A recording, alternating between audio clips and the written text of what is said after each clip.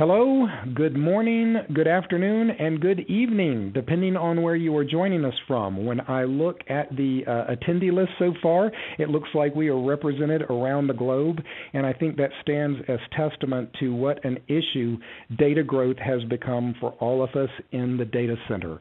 My name is Bob Cohn. I am product specialist for Spectra Logic. You will not be hearing much from me today because Spectra is very excited to be presenting Dick Csaplar from the Aberdeen Group.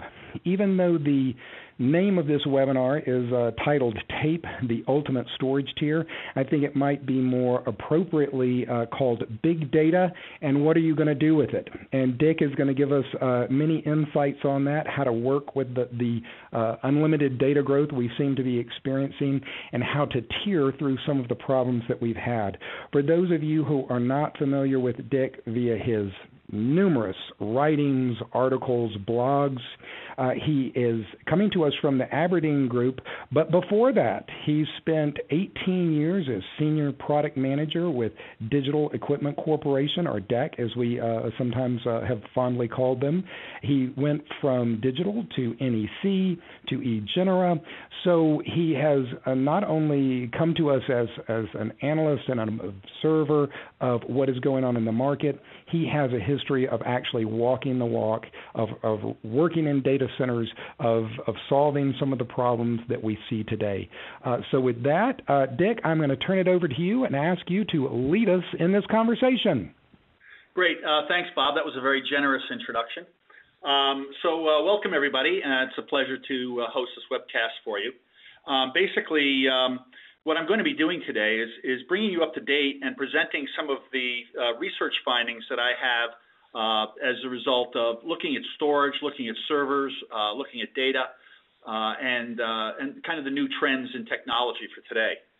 But first, I'd like to introduce to you, who we are at Aberdeen, and then talk a little bit about the concept of big data. And then really get into one of the core strategies for managing storage that's becoming more and more popular in enterprises that I see, and it's a concept called storage tiering. And then I'm actually going to show you how tiering can make a difference in the way you manage your storage. And then finally, we're going to price out about 100 terabytes of storage using the different tiers, and I'll then graphically present to you how tiering can reduce the cost of storing larger and larger amounts of data. And then finally, the really key message that I want you to take away from this webcast is the role of tape as being a tier within that archiving and the storage strategy. So a full copy of the report is available at the website below, and please feel free to download it. It has all the data that I'll be presenting today. Okay, so who is Aberdeen Group? We're an analyst group based in Boston, Massachusetts, where it's right now about 8 degrees. And what we do is we survey end users about their actual experiences with deploying certain technologies. We're part of the Hart Hanks Group, a leader in marketing services, and so I have access to their 2.5 million member IT database, and I can survey those people and find out, what it is they're really wrestling with and how they're managing their IT infrastructure today. And then what we do is we identify what we call the best in class, which is the top 20% of the users, and then we write about what that best in class group is doing so that they make recommendations for others who are wrestling with the same features. The best in class seem to get a better return on their investment in IT technology. And so really what we do is, this is really the result of a survey that I did in January, about a year ago, and we got about 100 survey responses of customers of all sizes, and then we're really going to find out what the best in class are doing, and that's really the results of what I'm going to show you today. So first, I do about 5 or 6 surveys a year. And we always ask, what are the top pressures that are driving you in managing your IT infrastructure? And almost literally every single survey I do, the number one pressure cited by IT professionals is managing the increasing demands for storage. It is relentless. the rising amounts of data, the different types of data, and having to store that, manage it, and give it a home and protect it is really a challenge for IT today. And you can see as a result of the survey, the IT professionals that I surveyed rated managing the storage harder than even managing the reducing of budgets or the managing of outages, key IT deliverables that have been around since day one. So really, managing big data is always seems to be the number one pressure of being an IT professional. And it's really no wonder when you look at the growth rates that people tell us that they're experiencing with their data, you can see how this works. So, for example, we asked people to tell us how fast their data grew from 2010 to 2011, because I did this in 2012 in January. This is looking back a year. This is a year of real data growth. You can see that overall, the data grew at about 35%. That means it doubles every 2.5 years. Even small enterprises who you think are kind of immune to this sort of thing, their average data growth rate was about 25%, mid-size 35%, and the large enterprises, it almost doubles every 2 years. 8% of the respondents told us that their data grew between 90 and 140%, and there were 6% of the survey respondents said that their data grew over 150%. So, and this is made up of what's called structured data. Structured data is that fits very neatly into databases, kind of rows and columns, very organized. But really the high growth is coming from what's called unstructured data. That would be email, video, social media, e-commerce, and that's got the largest growth rates associated with that form of data. The other thing that's going on is that there's a lot of pressures on corporations to save their data for longer periods of time. This is coming from regulators, from government, from different types of groups that are, industry organizations. And so I got the retention schedule from a large pharmaceutical company that's based here in Boston. And I went through it and looked, and literally 1/3 of the class of data that they have, they're required to hold that data indefinitely. So I just went through and took a couple of examples of the sort of information that they're required to store. And if you look at things like hazardous material information, and anytime an employee is exposed to hazardous material, all that data has to be saved basically into perpetuity. Drug production information, everything. From the tests, the clinical trials, even the sales results and where they went, they have to keep that data for the life of the drug and 30 years. And the most surprising one is when they do human drug tests and do the actual trials on people, they have to track those people and keep, of how long they're living, keep track of them, and keep the data past the life of the last living recipient and then 30 years more. So you can imagine the amount of data that these companies are required to store. And this data isn't just archivable. You can't just stick it on tape and bury it at an old coal mine. This data gets called up all the time as a result of lawsuits, of FDA inquiries, financial reviews, investor requests. This data really has to be available all the time. At any moment it could be requested.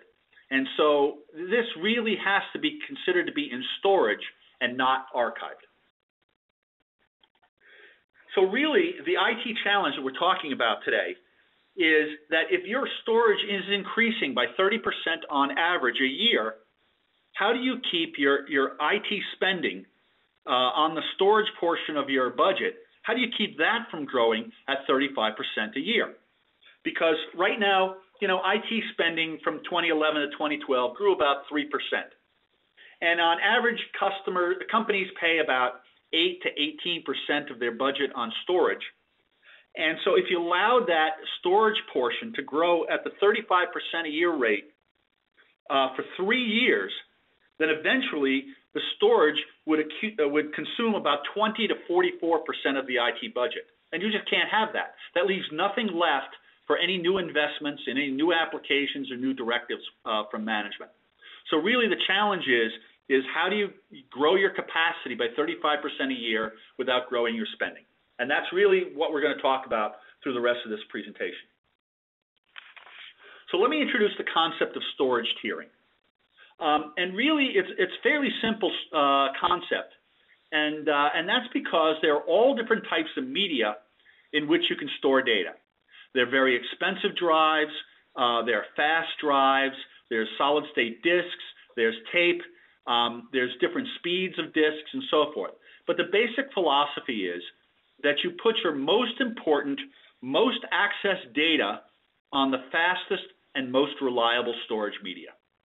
And then as that data ages, or it's accessed less frequently, you set it up to either manually, which is not the preferred way to do it, but automatically move that data down to less reliable, slower, therefore less expensive storage media.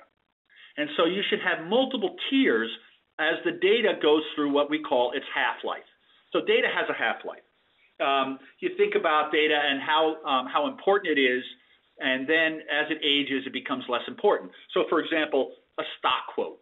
That has a half-life of about 5 minutes because, you can get another one and it's probably changed.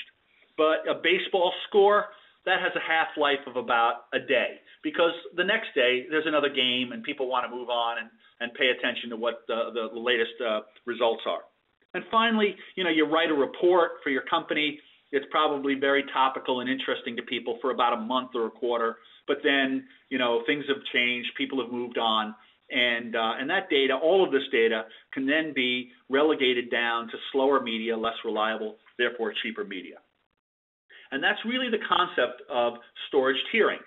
So let me show you then what the best in class have been able to do. But let me give you a little bit more insight into data and how it's becoming a bigger challenge to manage it.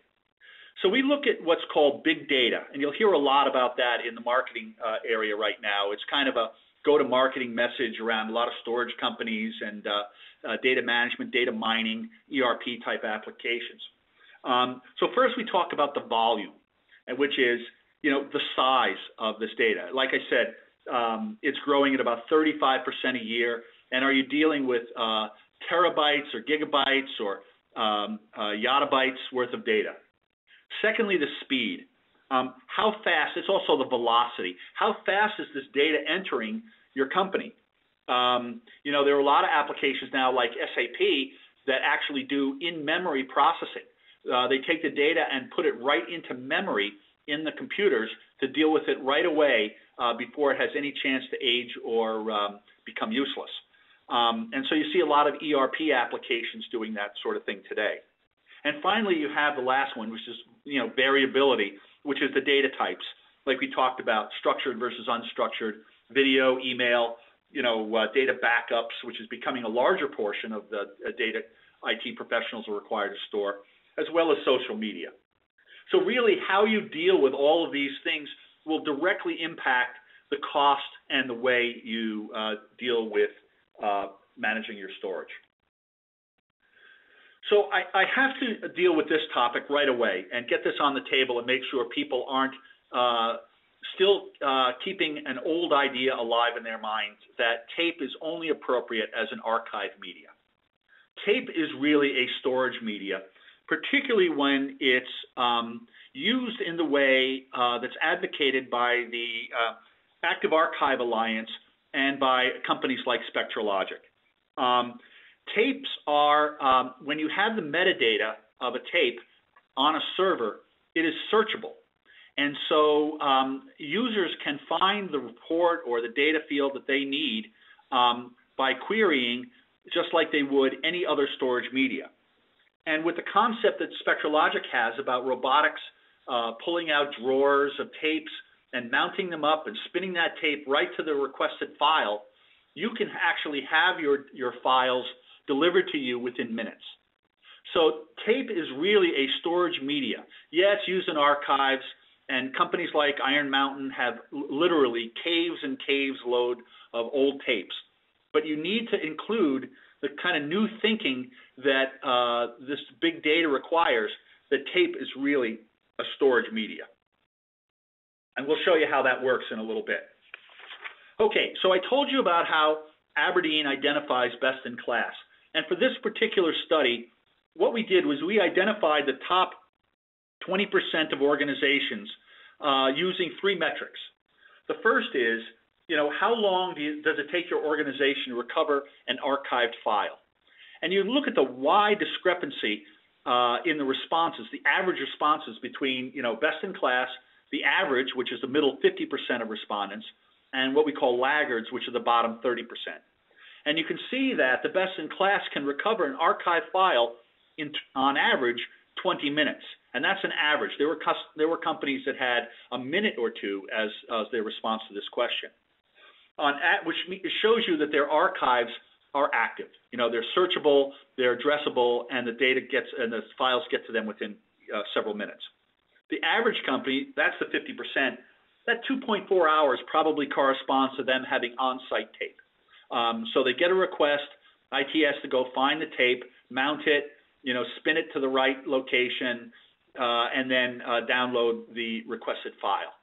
But when you look at laggards, 44 hours, that pretty much corresponds to them having the tape off-site, and where they have to put in a request to a company like Iron Mountain, and somebody goes around into a cave and finds the right tape and puts it on a truck and drives it to the company, and it's usually the next day that the thing arrives. So really wide discrepancy in this area, but you can see that best in class are really on top of this. When you talk about 20 minutes on average to recover an archive file, that's pretty tremendous. The next two characteristics are really more indications of well-managed IT organizations. How many business interruptions have you had over the last 12 months? Best in class have averaged only half, or one every 2 years, whereas the laggards, 3.3 a year. And then finally, how long were you down? About 40 minutes for best in class versus laggards being down 11 hours. Obviously, there's some companies there that are really hurting as far as their ability to maintain their IT infrastructure. But you can see, using these metrics, this is how we identified the best in class. So the rest of this presentation is basically showing you how the best in class manage their storage and how they use storage tiering. Okay, so the best in class, we asked first, how many storage tiers do they have? And you can see that on average, best in class companies have about 3 levels of tiering. So they have the top tier where the newest and freshest data exists, a middle tier where the data is slightly less useful, less accessed fewer times, and then finally the bottom tier where the data goes to rest. I have talked to companies that have as many as 9 tiers in their storage infrastructure, and that seems to me to be a bit of an overkill because, quite frankly, the differentiation between the data values and the financial benefits you gain, they really blur when you start having that many tiers. So on average, think about 3 tiers is what best-in-class organizations are doing. So I then asked them to tell me, what is it that you're actually using in your tier, top tier? This is tier 1, the most important data just arrives, the data everybody wants. And there's really 3 dimensions to the answer. The first is the type of device that you store the data on. So the choices there are SSDs, solid-state disks. These are becoming more and more popular, particularly as the price starts to decline. Fiber channel hard drives, these are the most reliable. They've been around forever. Hard disk drives. And then you have the slightly less reliable SATA and SAS. And then you have how fast do those drives spin, because obviously the faster the head spins, the faster it can get the data to the head that reads the data and faster to recover the information off the disk. So you can see that the faster speeds, the 15K and the 10K predominate in Tier 1 with none 7.5K drives represented. And finally, a major contributor to the cost of storage is the way you protect that data with a RAID. And that's a random array of independent disks. That's what RAID stands for. But basically, it's the schema that you use to protect the data if there's a failure in the hard disks. And hard disks still have failure rates. They're the only product that's still in the IT infrastructure that spins, that actually moves. And anytime you have a device that moves, that's where you're going to have the most failures. And you can see that, RAID 0, that's where you just have 2 disks. There's no parity. It's really fast, but there's no protection for the data whatsoever. RAID 10, there's 2 disks. There's some parity. You have to have about 5% or 10% more capacity for those parity bits. RAID 5, you're now able to stripe across multiple disks, but you need to have a full spare drive, and this protects you in the case that a drive goes down, the spare drive is there, and then you can rebuild your RAID. And then finally, the newest version is RAID 6. This actually stripes across multiple drives. It still requires a spare drive, but it allows you to protect against the loss of 2 drives. So really a very, very high level of data protection for RAID 6. And so what you see here is that in Tier 1, pretty much all the expensive options are being utilized. The fiber channel drives, solid-state disks, the fastest spinning drives, and RAIDs 10 and 5, which require parity calculations and also spare drives for data protection. So this is obviously going to be the most expensive type of configurations you would have in your storage arrays. If I then ask the best in class, what are you using for Tier 2? This is the next tier down. What you see is that things have moved down, have migrated down to less expensive and slower devices. For example, there's no solid-state disk represented in Tier 2, and that's because solid-states are still relatively expensive when compared to hard disk drives. What used to be 46% of fiber channel drives now goes down to about 22%, and the vast majority of the data is on SAS and SATA drives. You also see now the 7.5K drives are starting to emerge. They're about 8% of the volume. The 10K RPMs went from 15 to 33%, and that's at the expense of the 15K drives. They were at 46. They went down to 25%. Now that 33%, that's an answer for no factor. We let the end users tell us that they really don't care the speed of the drives and if it's a factor in their tiering strategy. So about 33%, about a third of the respondents, they reported that speed of the drive doesn't really factor in their tiering strategy. When you look at the choice of RAID, you can see that the RAID 10, which was the fastest, has declined from 46% to 17%. RAID 6 went from 8 to 0, and really 41% now is saying that the RAID really doesn't matter, particularly with the dominance of RAID 5. There's really not a great impact on the cost of the hard drives. So finally, Tier 3, I didn't want to produce a whole table on this because, quite frankly, I didn't get enough really strong data to present it to you as if it was as strong as the Tier 1 and Tier 2. But a couple of trends emerged. About 22% use tape now as their ultimate tier, Tier 3. Another 22% have started actually to move their data into the public cloud. And we're seeing this more and more as the cost of storage in the public cloud goes down and down. And what you probably don't know is that tape is used quite extensively in cloud storage, particularly the Spectra Logic type of infrastructure where they can recover the files quickly and rather than having to archive them and taking hours to get them back. You see the lower cost drives exclusively, SATA and SAS, no fiber channel drives are used in Tier 3 and lower. And finally, a really dominance of 7.5K RPM drives and RAID 5 RAID configurations. So that was quite those last 3 slides were fairly technical and fairly detailed oriented. But what they allowed me to do then was to actually go and price then, and this is what it's all about. I mean, we're all trying to save money because that's what you really buy beer with, is what is the cost then of a Tier 1 versus a Tier 2 type of storage strategy. And so I went to a distributor that I used to work with, and I asked him to price out 100 terabytes of storage using the RAID and media configurations that I just showed you in the previous slides. This was done in September of 2011, and these prices will have changed, but it's really the ratio that I want you to see, the difference between Tier 1 and Tier 2. I didn't include any frames or arrays because those can vary widely. You can have storage arrays that are tens of thousands of dollars, or quite frankly, there's some that are almost $1 million. So I just took them out of the equation. This is the media only. And I applied all the standard discounts and the generally accepted storage principles of you don't put more than 80%, you don't fill up a drive by more than 80%.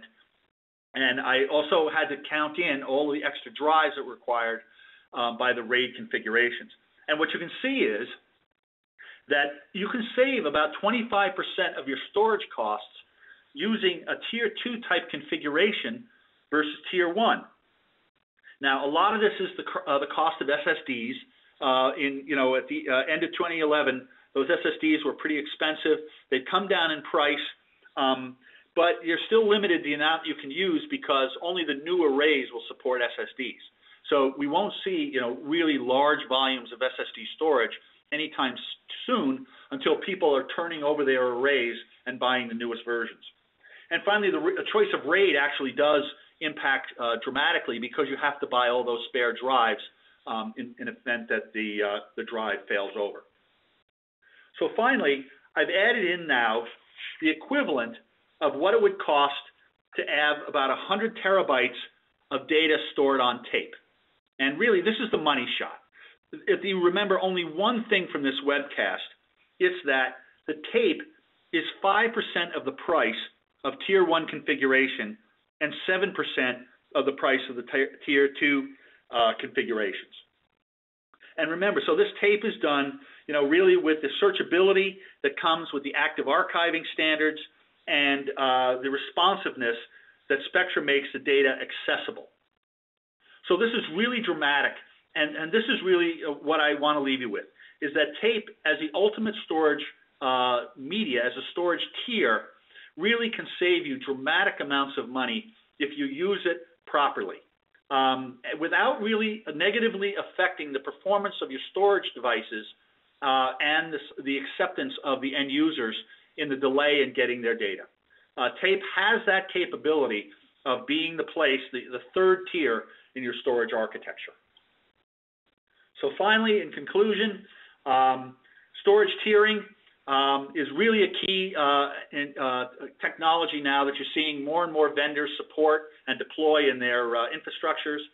Again, reserving the best media for your newest data, your fastest data, your most important data, and then as it ages, you tier it down into less expensive and slower media. Okay, so that's the result of my report. This report is available on the Spectra website, and I would be open to any questions you might have about that. So at this point, let me turn the mic over to Bob, and we'll let him take us from here. All right. Thank you very much, Dick. Outstanding presentation. And for those of you who have joined us, you've just heard a lot about these different tiers, what our peer groups are using to tier when they store information. There's another question that might be asked, and that's how do we move information between these tiers? And Dick touched on that.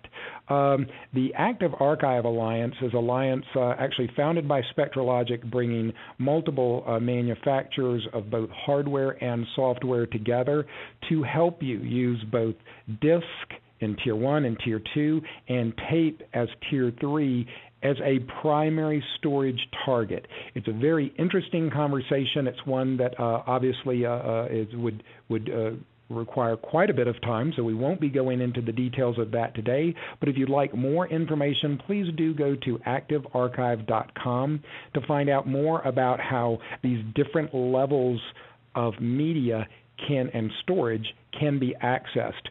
When Dick was speaking in one of his earlier slides, he said best in class has access to archived information in 0.3 hours, so about 20 minutes. You actually can get that type of performance off of tape if it's not offline storage, if it's online active archive storage via tape. So very exciting ways that you can work with these different mediums and access information. Before we open it up to Q&A, I do want to say a couple of words about Spectra. Not only were we a founding member and an innovator behind Active Archive and some of the markets for tape, we also obviously are a manufacturer of tape automation. And just last month, Storage Magazine came out with their quality awards. Once again, Spectra Logic was selected for our solutions as the #1 product provider in enterprise as well as mid-range. So although you will hear the word innovation around Spectra Logic quite often, I like to make the point that really our innovation is not just around product. It's also around the markets that those products and solutions go into, and exploring how we can best bring both of those worlds together for our users.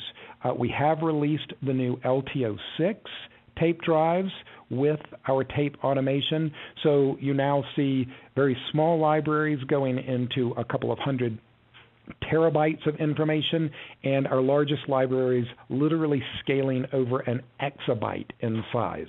So if you work tape at that tremendous cost savings into a Tier 3 as an online target for that less accessed information, you literally can grow that throughout the new retention period, which is becoming infinity. No one wants to lose data or information. So with those couple of plugs, we're going to go over to the Q&A. We've had a couple of questions written in, and I encourage you to continue to write those as we pose these questions to Dick. And I'll take these somewhat in order, Dick. The first one is, can you break structured from unstructured growth? So this came a little early in the presentation when you were talking about the rate of data growth, and we've got a couple of questions around data growth. But this one is asking specifically, would you consider what percentage of data growth is structured versus unstructured? Yeah, it's an excellent question, Bob. And really what the answer comes down to, it varies tremendously by industry. So obviously, if you are Nat Geo in the television industry, and you were in the video business, obviously 90% of your volume is going to be unstructured.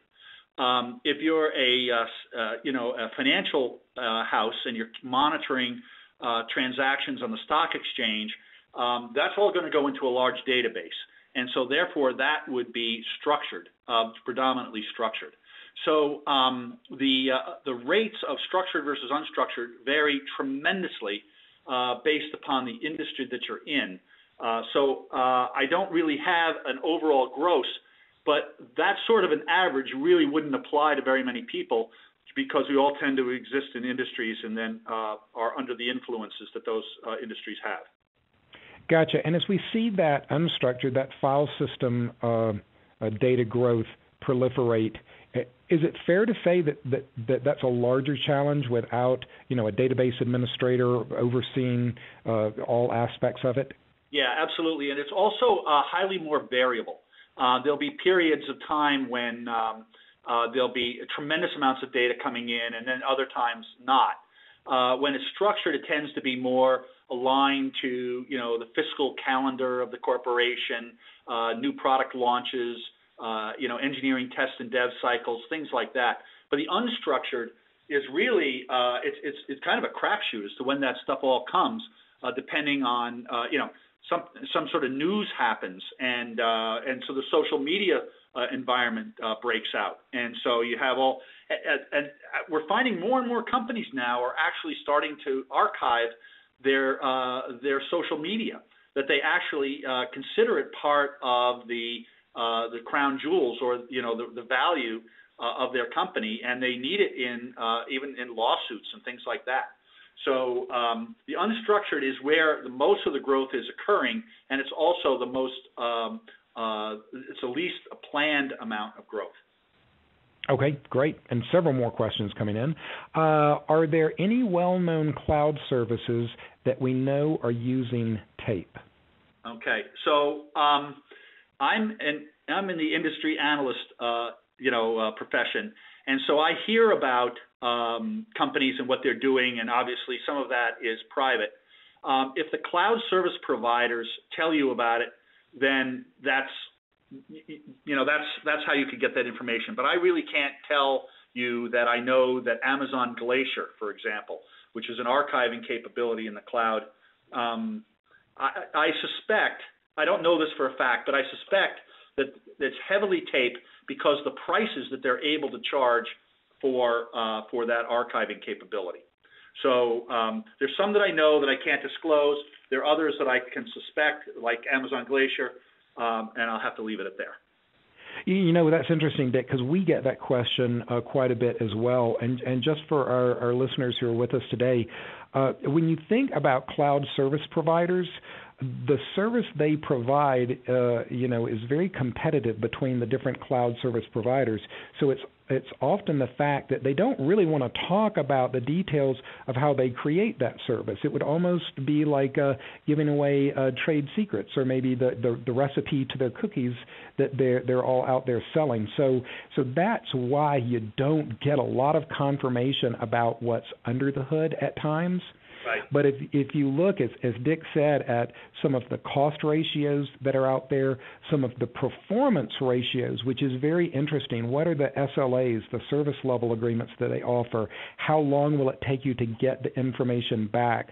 What you'll see is that often building your own private cloud, having tape accessible as Tier 1 privately within your own data center can beat the SLAs of a cloud service, but bring you those same low levels of cost. So that's why you don't hear a lot about how this is made up, but rest assured there are a lot of different parts and a lot of different ways to create this long-term access, both publicly or privately. So again, we hear that quite a bit. Next question. It says, is this TCO? And this came in, Dick, when you were talking about, I believe it popped up when you showed the 3 different tiers and pricing. And the question is this TCO? How long a time period are we talking about? Okay, so TCO stands for total cost of ownership. And that usually includes the administration, the time to install it, how long you have it, and so forth. And the answer is no. This was a one-shot.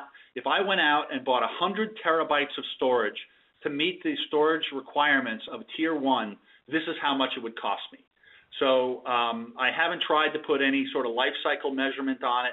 I also didn't vary it by vendor because different vendors have different quality standards, and therefore they price their storage devices at a premium. It was really just a one-shot attempt to show the difference. The dollar value isn't as of interest as it is the percentage difference between the tiers. So the 25% difference between Tier 1 and Tier 2, that's really what you need to take away from this webcast.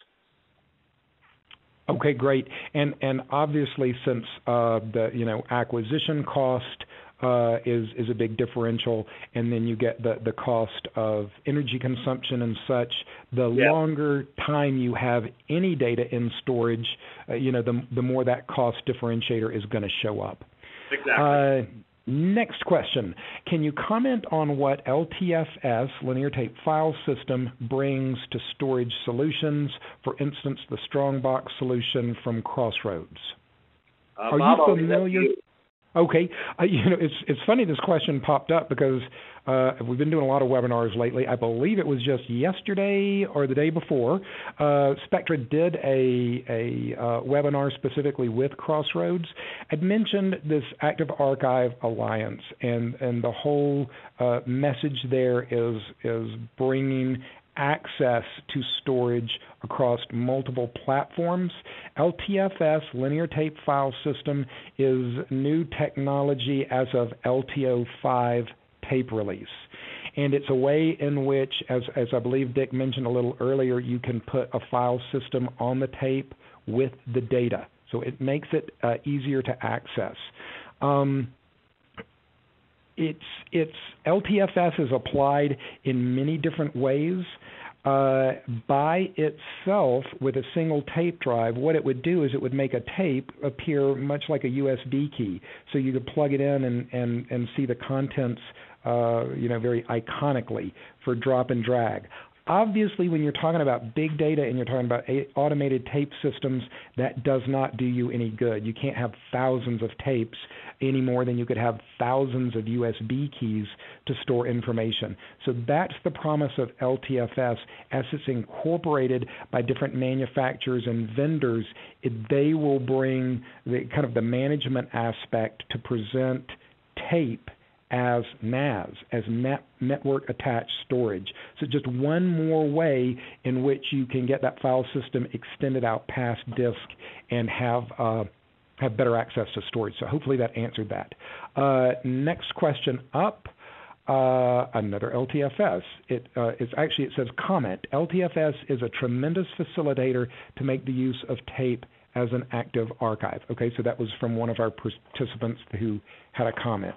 Let's see. I believe we had another last question come in. What backup software manufacturers include the ability, functionality in their product to manage tape as an active tier? Symantec, Commvault, etc. Or is that always an independent purchase, i.e., is Active Archive a product that is purchased from Spectra or other? Okay, I think that's another one for me. Active Archive is an approach to managing data. It is certainly not a product. So Active Archive is an approach. What it means is that you are using multiple levels of tiers of storage.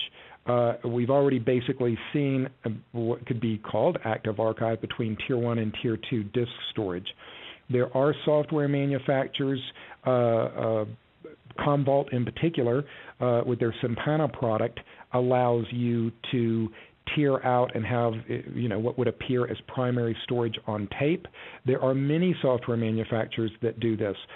FileTech, QStar. You'll find information on most of those at activearchive.com, that website you saw earlier. Crossroads, who was mentioned in an earlier question, their product, the Strongbox, is an appliance that would sit in front of a tape library. It sits very nicely in front of the Spectra tape libraries, and it will present the whole library as network-attached storage. So many different ways to do that. And the final question we have is very specific. It looks like it's one of our current users. It says, we have a Spectra T50E. Do you have any upgrade for the firmware? I'm not sure if I'm going to see the email of the individual who sent that in. We do, offer any upgrades on any of our tape libraries. They can be downloaded through the Bluescale operating system through our website. So if you go to spectralogic.com and look under support, it will tell you the latest, greatest firmware revision. Very easy to pull up your existing revision through Bluescale. If you have any questions, contact our support department. We'd be more than happy to jump on that. All right, so it looks like, one more. This is a mention coming from our moderator. I want to remind everyone that we are sending out a link to this recording to everyone who joined us today. So you'll get a link to this recording and slide deck. You will also get a link to the paper that has been created by Dick from the Aberdeen Group, Tape the Ultimate Storage Tier. It's close to 30 pages. It's going to give you a lot more in-depth information of the sorts of things that Dick presented on today. So those two links will be emailed to everyone. And I think that is it. So thank you, everyone, for joining us. Have a great rest of your week wherever you are, and we will look forward to speaking with you in the future. Thank you, Dick, for joining us. Outstanding presentation. Thanks, Bob. Take care.